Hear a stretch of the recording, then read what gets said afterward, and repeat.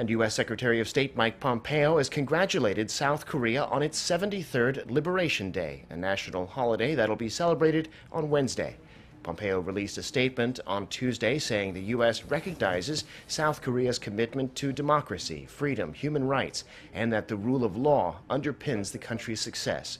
He went on to say that those values, along with the airtight bond between the two allies, allows them to move forward to advance peace and security in the Indo-Pacific region. He said the U.S. remains committed to the alliance in coordinating the final, fully verified denuclearization of North Korea.